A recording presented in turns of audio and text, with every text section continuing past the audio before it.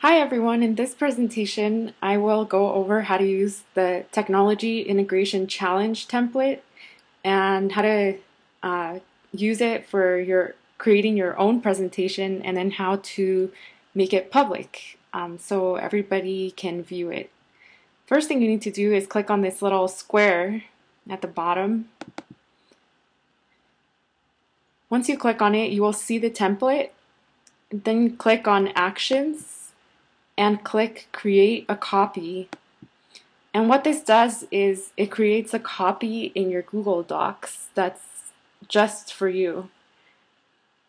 So now that you have a copy of the template, you can edit it and you can change, you can add your own text.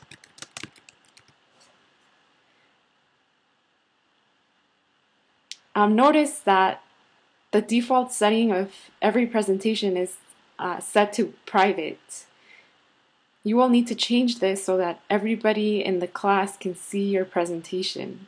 In order to change it, click Share, then click Share again, then click Change and select Public on the web. Then click Save. Then click Done. You will see now that your settings will say Public on the web.